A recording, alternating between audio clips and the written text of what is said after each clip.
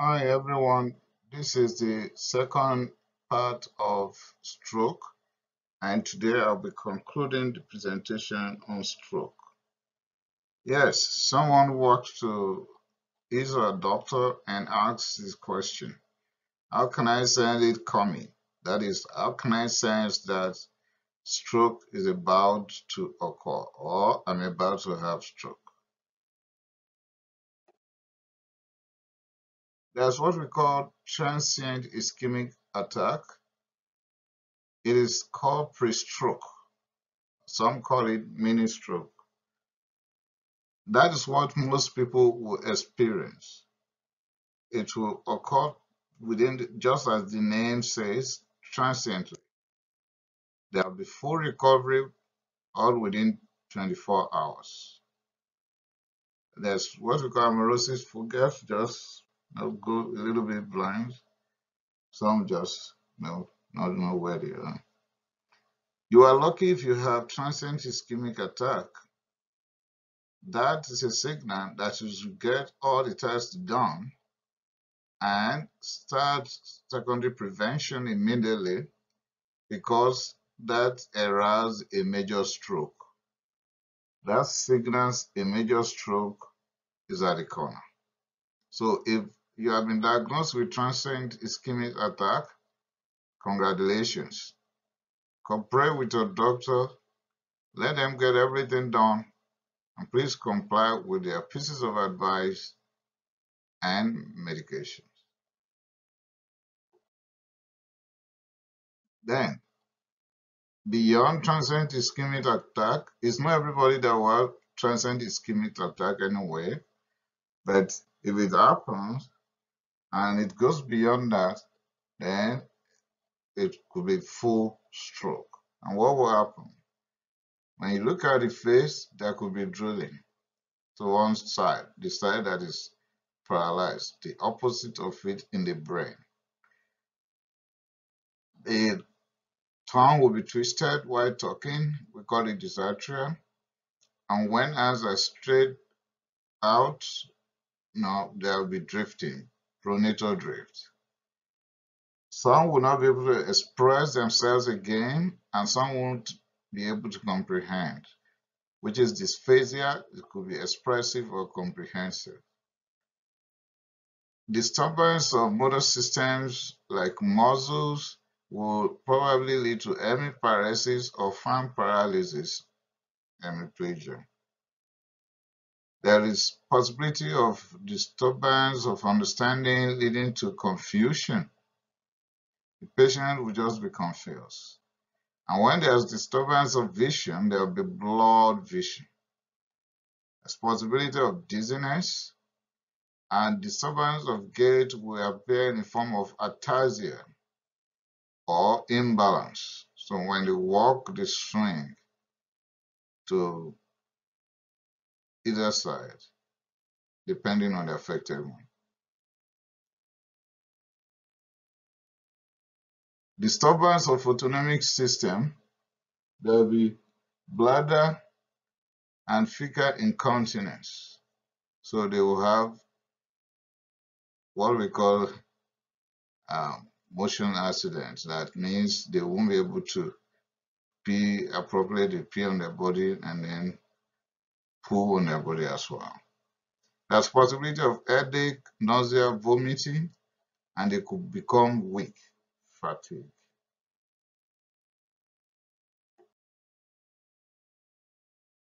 How do we treat this patient? First thing first, call 911 please, because time is of the essence. If the individual cannot take aspirin, like if there's aortic dissection or a severe asthma or bleeding in any part of the body or allergy to aspirin, then use dipyridamole. You can check if breathing and environment is safe. Raise the head with pillow and lie on one side. Check the pulse. But if the person is pulseless, if you can't pick any pulse, then start CPR. it's likely there is cardiac arrest. Cover the patient with blankets to keep him or her warm and don't move the weak limbs, please. If all these early parts is put in order, the possibility of recovery is higher because it's all about time.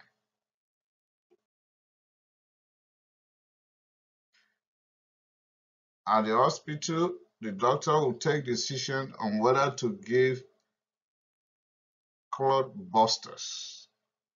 The combinant tissue plasminogen activator is favored, and that should all happen within the first 4.5 hours of onset.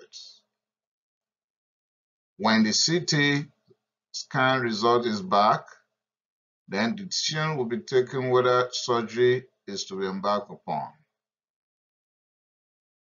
Endarterectomy of the carotid or any other arteries will be determined based on Doppler or angiography. If it is hemorrhagic, no question, it is neurosurgery for drainage. If it is high blood pressure that is associated here, you give your medications, but please don't crash down the BP. If it is aneurysm, it's the work of neurosurgeon to clip, and arteriovenous malformations would need to be repaired. The prognosis here is that though more men than women have strokes, there's a drama. However, they have less disabilities and they have greater recovery rates more than women. The stroke-related disabilities are impaired daily living activities. In other words, more men will have stroke, less women will have stroke, but the women that will have stroke will not be able to carry out their daily activities when compared to men. They could be more depressed than men. They could be having fatigue more than men and mentally impaired more than men. And of course, poor quality of life after stroke more than men.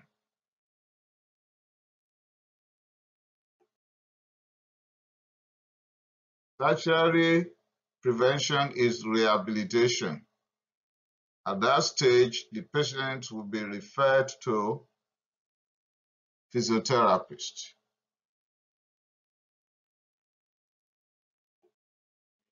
In conclusion, prevention is better than cure.